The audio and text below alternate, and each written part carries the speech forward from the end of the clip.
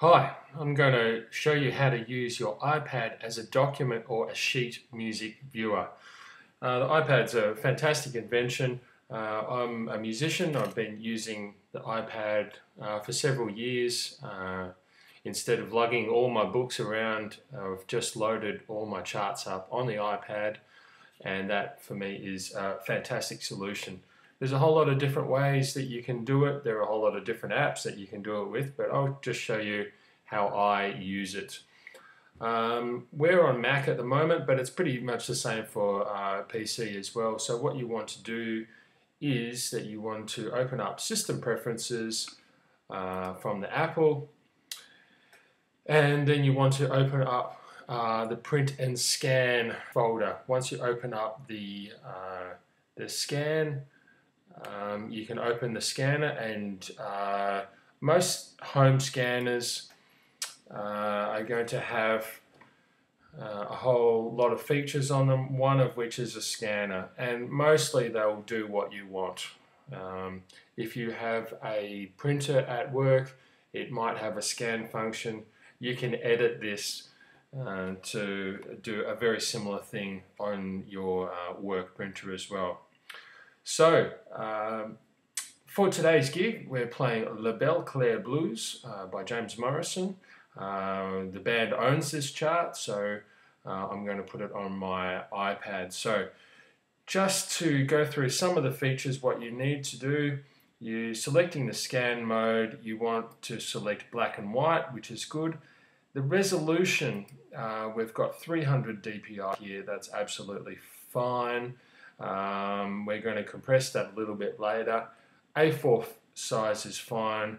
Scanning to the folder here, I'm going to call this number 46 La Belle Claire Blues, and we want to make it a PDF, and that is all good. So when we're ready, we're going to click Scan.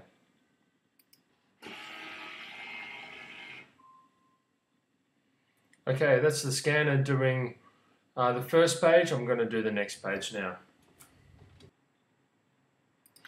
Okay, so you would have noticed that there was a box ticked here, combine into single document.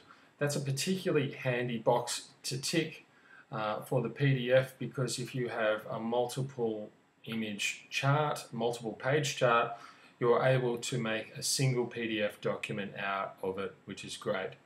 Now, with the 300 dpi resolution here, what we end up with is a file that is maybe a little bit large for our iPad to deal with. So what we want to do is compress that a little bit. So to make the 5.3 megabyte size just a little bit smaller, what we're going to do is we are going to edit that in Adobe Acrobat. So we're going to double click on that. Adobe Acrobat now, it's 3 pages, it's 5.3 megabytes. We're just going to reduce that a little bit so that it's not as taxing on the iPad to change pages and to store it. So what we're going to do is that we're going to click on Document, and then we're going to scroll down to Reduce File Size. Okay, on the Reduce File Size, we can either go apply to multiple PDFs, but we just have the one PDF, so I'm just going to click OK. Okay, then it's going to ask us where we would like to save this particular document. I'm going to save it in the same folder. Then it's going to ask me if I want to overwrite the existing file, and I'm going to click Yes. Okay, so Adobe Acrobat has crunched some numbers. It has overwritten the chart, and we've gone from 5.3 megabytes to 296 kilobytes. So that's a fantastic size for storing, and the chart still looks really good. So, and it's readable, and it's going to be fine. So what we're going to do now is that we're going to click on that particular file. We're going to go into our iTunes folder.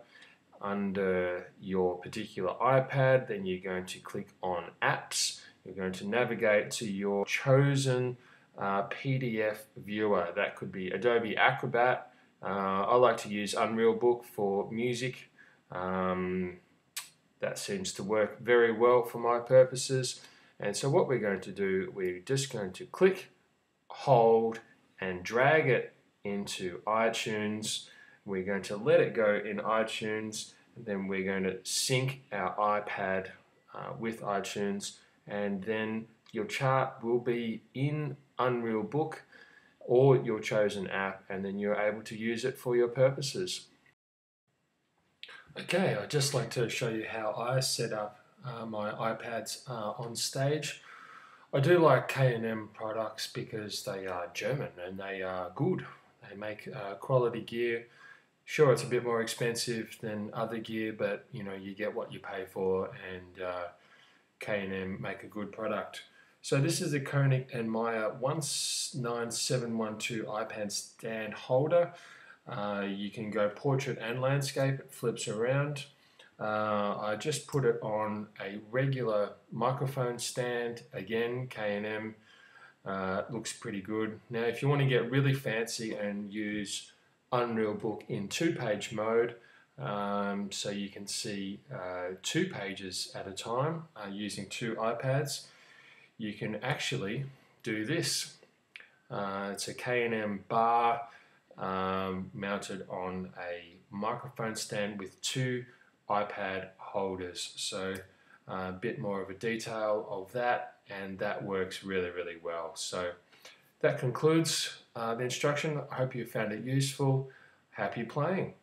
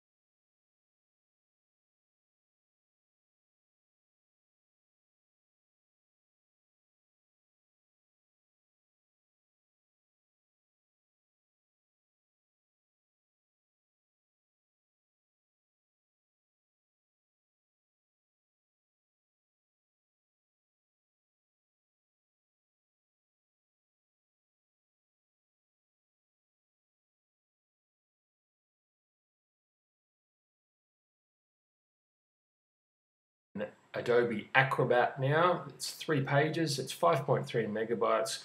We're just going to reduce that a little bit so that it's not as taxing on the iPad to change pages and to store it. So what we're going to do is that we're going to click on Document, and then we're going to scroll down to Reduce File Size. Okay, on the Reduce File Size, we can either go apply to multiple PDFs, but we just have the one PDF, so I'm just going to click OK.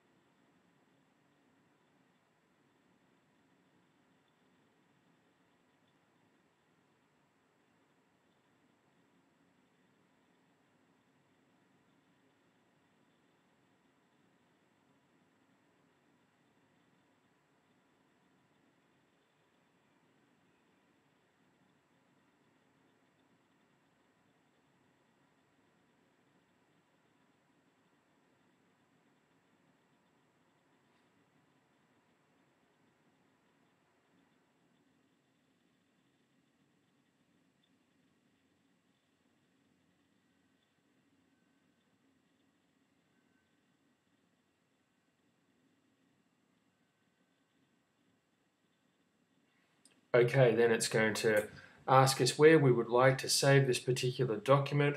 I'm going to save it in the same folder. Then it's going to ask me if I want to overwrite the existing file, and I'm going to click yes.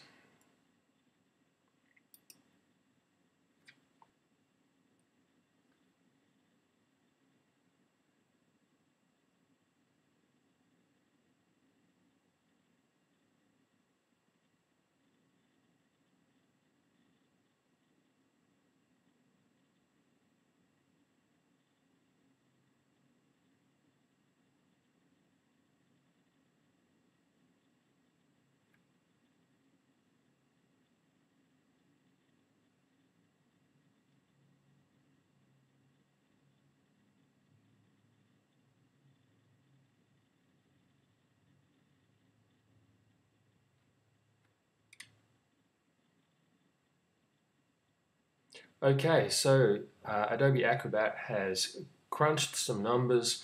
It has overwritten the chart, and we've gone from 5.3 megabytes to 296 kilobytes.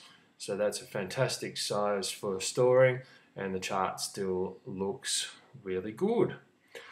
So, and it's readable and it's going to be fine. So what we're going to do now is that we're going to click on that particular file.